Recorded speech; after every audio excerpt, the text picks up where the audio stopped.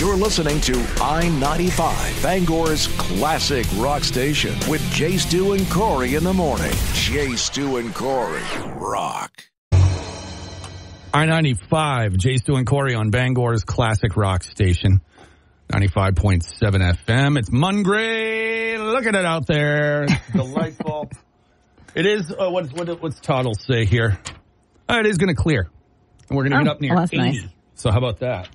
80? Yeah. Get out of town. Wednesday, supposed to be like 86. Ugh. Yeah, like summer. Thank God we found that. Listen, I hate the heat, but we can't start complaining about it on the very first day. So No, I'm more concerned about the building being like an armpit, but I'm really glad that the AC seems to be working. I came in after you. Are you kidding? I've been here every day for the last 2 months after you leave. Congratulations. Yeah.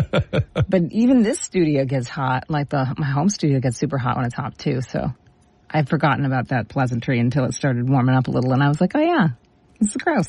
You should pay your kids this summer to just stand in the doorway quietly, but fan you. Yeah, just But again, quietly being the operative word.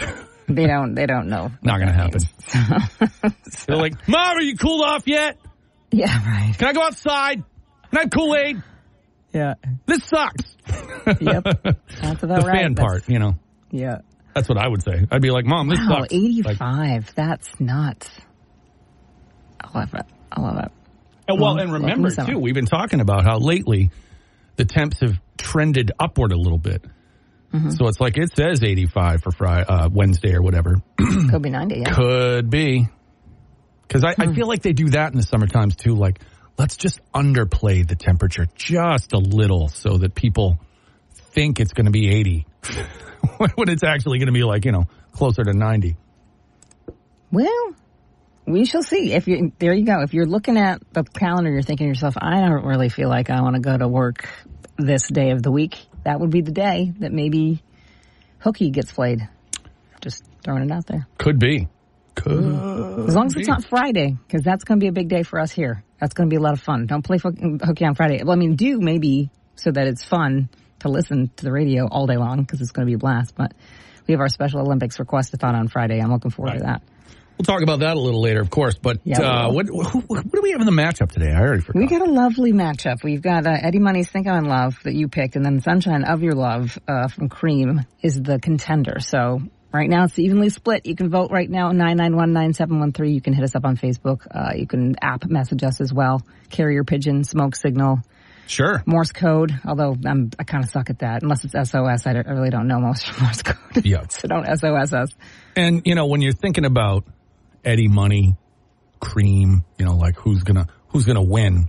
I have told the story many times about Eddie Money pumping iron while he was like working out tour and warming up at the same time, right? But Ginger Baker, I will never forget. He had a documentary all about him that was on Netflix. Mm-hmm. And the opening scene, the documentarian who Ginger hired showed up at his house. Ginger didn't know who he was, so he punched him in the face. Yeah, see? Yeah. So you can either, get punched in the face by Ginger Baker, or you can work out with Eddie Money. Pump some iron. We'll see. Yeah. Oh, wow. We'll see. 991-9713. Let's do it. Morning music matchup. Classic rock station. So, obviously I was back here in the studio and was sort of keeping up, but how did Ton of Pasta turn out overall? Oh, that was awesome. Yeah. I've lost track because I wasn't doing the counting, thankfully. But we had several cartfuls that ended up going off with Samaritan Inc., which I got their name wrong. We thought it was going to be somebody from the River Church, and it ended up being a different agency. But sure. We had Amy there, which we found out. I'm pretty sure that Amy was one of the nurses on the OB floor when I had kids, because God, she looked familiar. And I'm like, at the end, I'm like, I think she was one of the ones that when I had one of the babies was took care of me. So she was a blast. First out of the gate, we had the Graben family show up, Tom and his crew. Garrett, who had donated before it even happened, stopped by and donated even more on his way down to the the yard sale in Skowhegan, so he stopped by. Sure. Remember Braden, the little guy who would donate his birthday money worth of, like he'd come by with his mom in Newburgh. He's probably like 19 now or something. I almost didn't recognize him because he's got his hair on his face like most teenagers do. Sure. And when he like moved his hair aside, I'm like, oh, it's you. It was awesome. We had a great moment because I recognized him finally and was like, oh my God, he's back again. So we had a lot of repeat offenders. We had a lot of people stop by. It's funny because doing it now in the Broadway place that we've done it in years and then moving over to Hogan Road. Sure. Man, it was just, it's a different vibe out there, but super awesome. Vic and his crew and Jonathan and Linda was there. She stayed the whole time. So it was very cool to see people stop by and give the way that they did. And Amy went home with the entire SUV she was driving, like completely chock full of pasta. So we've done our job. Done. Yeah. Yes. And I would imagine Chris Popper. I would imagine Chris Popper and DJ Fred down in Ellsworth probably made out like bandits, like they do every year. Like we'll walk in all proud with like our, 700 pounds or whatever. They're like, yeah, we gathered about 8,800 pounds of pasta while we were there. And it's just like, oh, shut up. Well, it's a different location. It's a different crew. It's like a different vibe. Hey, we're just glad that it all worked out. I know, Popper's a celebrity down there. He is. He's a celebrity. We're just mouthpieces. He's the actual celebrity down there. But I know that they did really well over in Brewer and, got a big donation there towards the end too. So it's all going to a fantastic cause, and it's just really fun to see everybody stop by and do that every year. So if you were a repeat offender this year, awesome. Debbie and Scott stopped by, our Rush fans. So I hit up Jordan, from one of our sister stations, to see how it was going over at the Broadway Hannaford, because he was in our old location. Oh yeah, all by himself, and he said, I have at least 3 boxes. And I was like, oh, okay. I'm sure he did better than that, but I was just like, yeah, no, I'm sure he did too. Yeah. But, well, he wasn't broadcasting live. He got co-opted by the morning show for their remote. So that's right, because Jordan just got the TV show. Sit there by himself and wave at people. Oh, well, if you helped in any way, we appreciate it, and your friends and neighbors appreciate it too. So absolutely. Well, let's wrap up the matchup. We got a few minutes here. Go over to the I-95 Facebook page. Hit us up, 991-9713, the app. You get all the spots. We come back. Will it be Eddie Money, or will it be whoever the other thing is? I forgot already. Cream. There we go. Woo! Can't believe I pulled that one out. Sunshine of your love. Well done. Well done. All right, get your votes in right now. I-95, Bangor's classic rock station. Jay, Stu, and Corey here this morning. Hello. It's Lou Gehrig time, everybody. Just enjoy this. Today, I'm the happiest man. Well, Cream lost terribly. Yes. So that's going to go ahead to our battle of the best of the worst, which is weird to think about because it's Cream. But we'll have to see what they are going to go up against tomorrow. Figure that out. Hey, it's the way it goes. Mm-hmm. There's losers in life, like this guy, and there's winners in life, like Eddie Money. Like this guy. Cream is a loser. I pointed at myself. I was excluding Cream from that conversation. I was just saying, yeah. Anyway, that wraps up today's matchup. Today's only Monday. Mm-hmm. I had this fantasy that somehow I slept through it all, and today was like Thursday, something like that. No. Oh, no, well. But the weekend coming up, obviously, is Memorial Day weekend. We're going to do, I think, the top 500 countdown, so that'll be happening. Of course, we're going to kick that off on Friday with our Request-a-thon, which is going to be great. And I was in the studio yesterday. I had to return the MJ rig, and I noticed that I had stocked up some stuff. I was like, I'm going to make sandwiches and stuff on Friday. It's going to be great. And then I realized we've got a mouse up there, I think. Oh, yeah? Because my buns, my rolls, I had like baggied a couple of these rolls in a Ziploc bag. And when I got into the office, I'm like, why are my rolls on the ground? And I pick them up, and something had chewed right through the plastic. I think that's the sports guys. They're just, Yeah, they took a bite or two out of my little bulky rolls. They're pretty much feral. You know, Yeah, like that's true. those dudes are. I mean, they're just like, baseball. So I think it's them. I think they took him up like a puppy. I think they thrashed him around like this, and then I think they dropped them on the floor. Sure looks like somebody did. And it was that was the only thing that got hit. Yeah. Because everything else, I mean, I've got everything else in like Tupperware or, sealed drawers or whatnot, but I was like, oh, I've never seen any evidence, if you will, of that in the office because I'm a pretty clean person when it comes to that. But what's weird is this is just my assumption, not like this is not based in reality. I assumed that mice wouldn't chew on plastic. Like I thought they'd be like, blah, blah, blah, blah, blah. Nope, but they did. Then I don't know what we've got, but it's I'm probably wrong. I'm saying that. Mice can chew through like so much. Oh, I know they can, but I know there's things they don't like to. Like they say like the little holes and stuff in your wall filled with tinfoil or steel wool because they don't like the metal on their teeth. I should have done that. I should have just coated the rolls in that first and then stuck them in. You know what? Take down everything in your office and wrap the whole thing in tinfoil. And you'll be all set. No problem. It'll be bright and cheery in there. It'll be like living inside a camera flash. No. I'm just going to keep everything in the fridge. That's all. Well, you could do that too. Yep.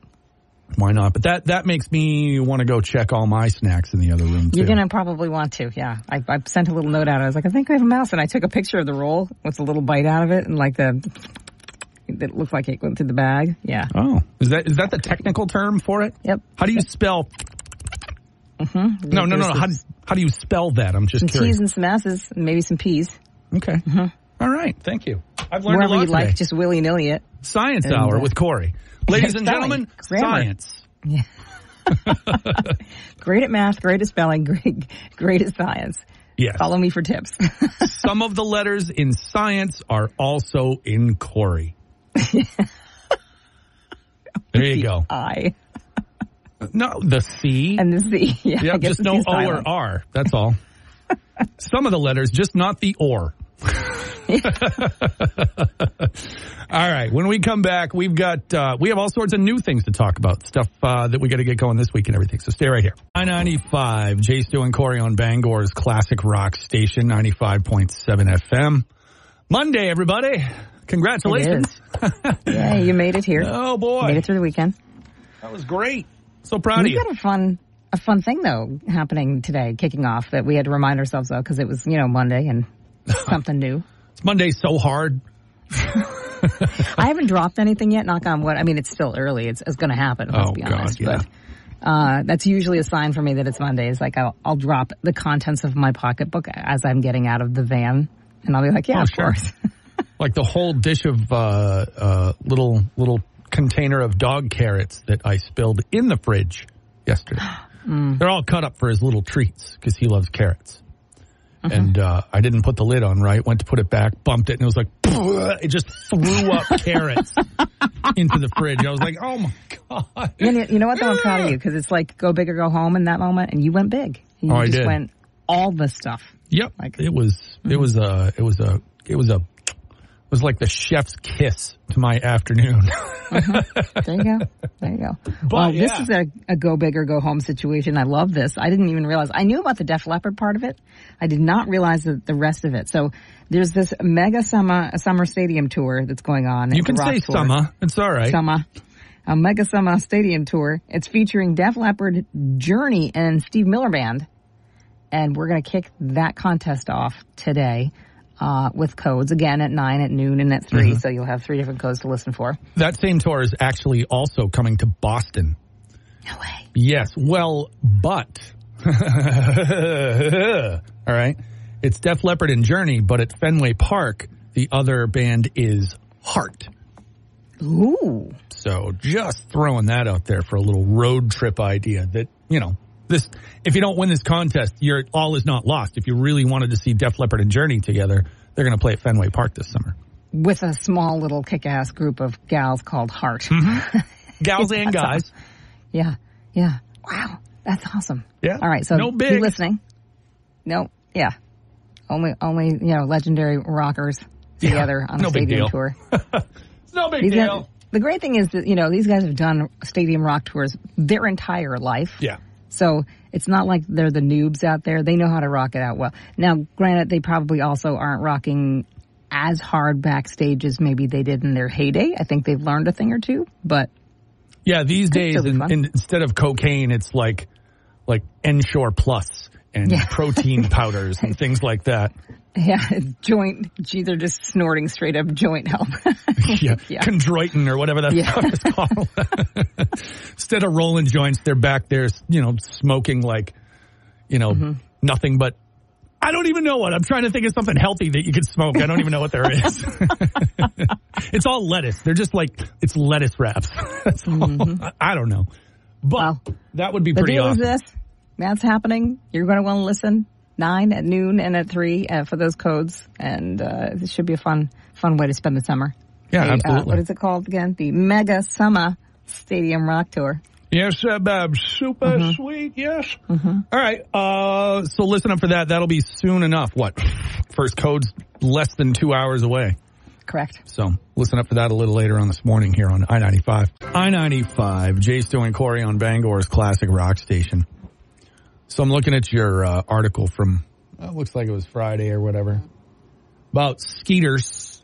Oh, yeah. Skeeter bats. Because, we're in that place. I was out at camp a bunch of the day yesterday. Yeah, you were. And the bugs out there are otherworldly. It's like supernatural how many mosquitoes and black flies seem to find you. I mean, it's the woods. You can't help it, but just the same. It's just...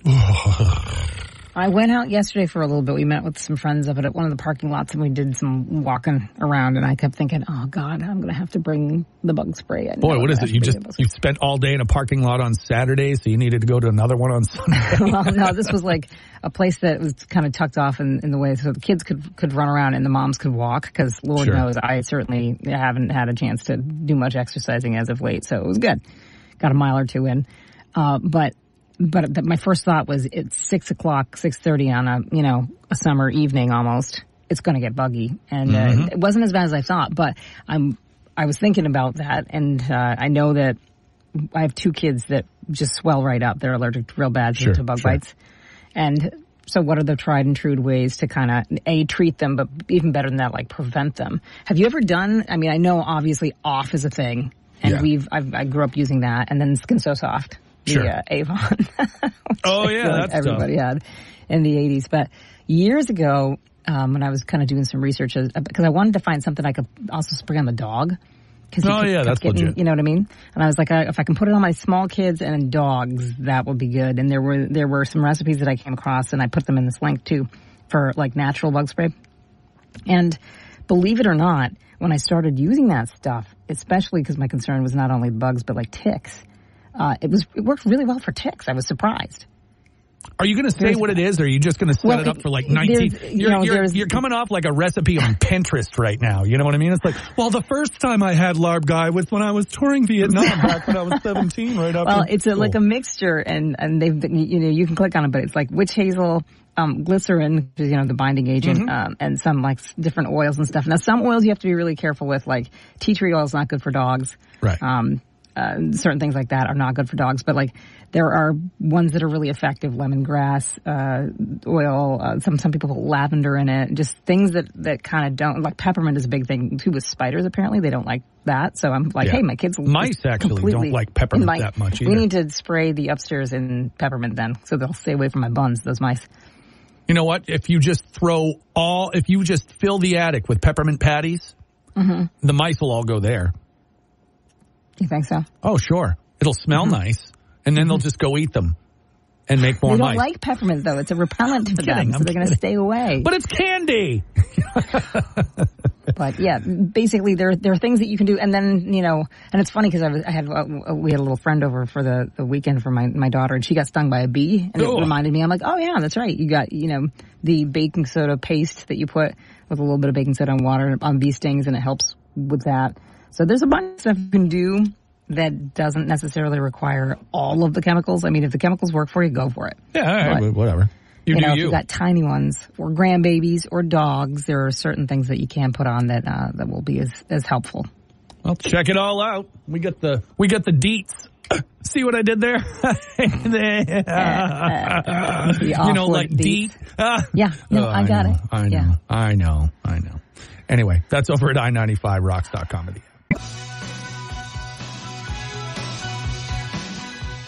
I-95, Jay Stu and Corey on Bangor's classic rock station. I don't know if you've seen this going around on social media, but there's a big kerfuffle in Portland. So this dude owns one of those Tesla trucks, right? One of those Which I've seen trucks. up here, by the way, and they're not trucks. Well, there's two in Maine, so maybe someone up here owns one. I don't know. But I saw one right in front of that Nest place in downtown Bangor, Sure. like I want to say 3 weeks ago. But this guy in southern Maine, poor guy, it's like all he did was buy the thing, you know what I mean, and drives it. But like people flick him off. People like they are seriously rude to this guy, right? Just because he owns a Tesla truck? Because he owns a Tesla truck. So I'm on Reddit because I'm just cruising around looking for stuff. And I literally cannot tell if this is real or not. Because basically it looks like a flyer. The headline says, "Come mock it in person." No. And then it says, "Come check out the Cybertruck. Get it up close and learn what it's all about. Bring the whole family with you." And then it says on the bottom, it says, "Is it a car? Is it a truck? Why does it look like that? What's it made of?" So, and there's a phone number. There's an address. Interesting. You know, so it's like, is this real? Can you really go have like a touch a Cybertruck event with this guy? There's one guy who's just like, "Stop flipping me off. You can do it." You know, I don't even know whatever. if it's that guy. This could be like the local Tesla dealership or something like that. But Or like it's neighbor. Like he's parked out in front right now. I'll charge admission. Here we go. Yeah, why not? Interesting. Huh. I think it's hilarious. I want to believe it's real. I want to believe that someone is just letting the public go through their Cybertruck for 3 hours. I mean, I'd do it. If it's a fun way to flip hate on its head, you know. I suppose. I guess if you're going to get that much of a, I don't know. Wow. They are weird, and I do want to learn more, but I'm not going to get mad at somebody because they've bought one. Like, what's the deal with that? Why are you doing that? To me, it's like, I mean, they're unique, but it's just like, what do I need to know? It's an electric vehicle. You plug it in, it charges up, you drive it. You know, it's like. Well, it looks like, it's funny because it looks like an armored car almost. No, it looks like a drawing a fifth grader makes of a truck. That's what that looks like. It's like, "Look, Dad, I drew a space truck. I'm going to be a mechanic someday." It does. It is a space truck. I mean, it is called a Cybertruck, but it looks like the kind of drawing a kid would make the first day they got like a protractor or like one of those, you know, a set of rulers and all that stuff, like a, you know, one of those types of deals. This would be the first vehicle they drew. Like, I'm going to use the round thing to make the wheels. Yeah. I'm going to use the angle thing to make the front. You know, It's a weird looking vehicle. It does not look like a truck. I can't believe they call that a truck because there's no open end in the back. No, I think on the design team for this thing, there's no one over 11 years old. That's what I think. That could be. Phineas and Ferb designed that truck right there. Yes. That's what it is. This was designed by Doug. This is a Cybertruck. This is the Rugrats Mobile. So, holy crap. It's a Raptor Mobile. So here's the thing. 1 week from today, if you happen to be in South Portland, you apparently can go to Broadway in South Portland, Broadway Variety in particular, and see this truck in person. There you go. Okay, you should put something up together on that. That's fantastic. Yeah, it says come mock it in person. What else would you do? You know, I mean, I guess I wouldn't say anything. I'd show up and be like, "Hey, cool truck, bro." Yep. Nice job, kid. Thanks for the design. Anyway, when we come back, of course, there's still some other stuff we're going to talk about at the website too. And you're just a little over an hour away from your very first Def Leppard and Journey code. Mega Summer Stadium Rock Tour, Bob. You got to complete the trifecta there, and you got to say TOA. You can't say Mega Summer Stadium Rock Tour. You can't do that. That's not allowed. All right. We'll be right back.